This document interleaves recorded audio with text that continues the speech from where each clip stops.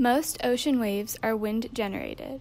As wind passes over the water's surface, small ripples are formed, which eventually form fully developed waves due to the friction that is created between wind and surface water.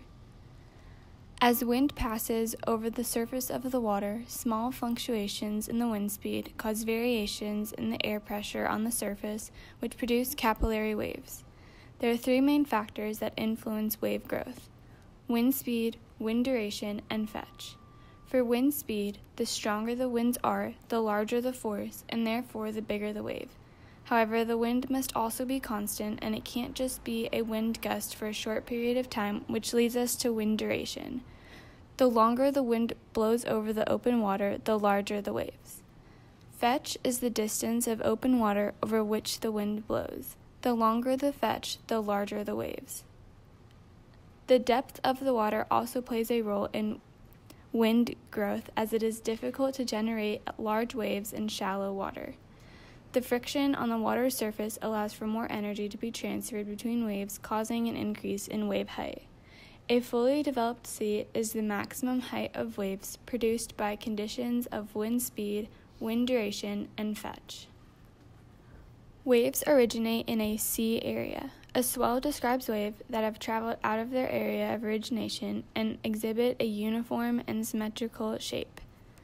The amount of energy in a wave depends on its height and wavelength, as well as the distance over which it breaks. Swells are deep water waves, meaning that the depth of the water is greater than half the wave's wavelength.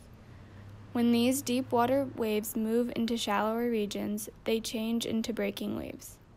When the energy of the waves touches the ocean floor, the water particles drag along the bottom and flatten their orbit.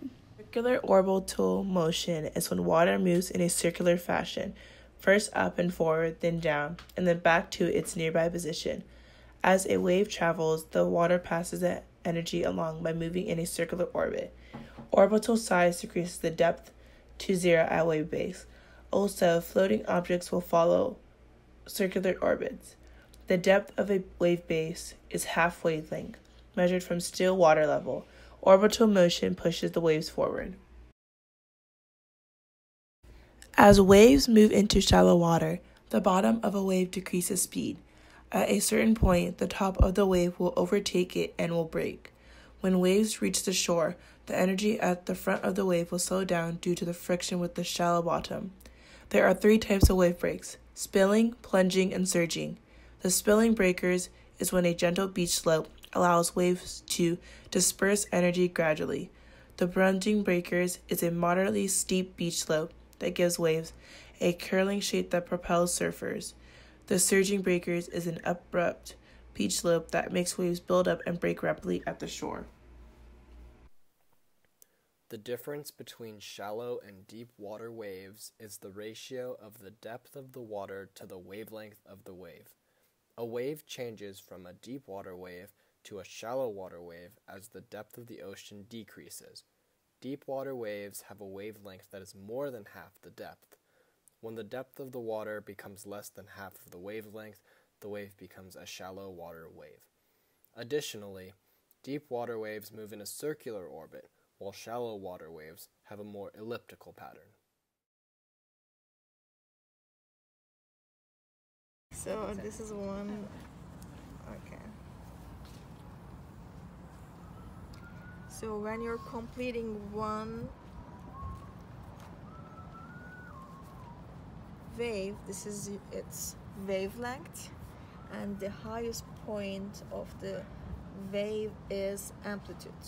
Okay, this amplitude is depending on its energy. Hello. And wavelength is depending of depth. So when deeper seas, wavelength is more than, is that narrow? No, please. What was the opposite of deep? Shallow, right? Yeah. Okay, shallow. Okay, you can cut this part. Okay, so this is the equation for the waves. This is period. Period is the time to make only one wave. So this is period. This is the velocity of the wave.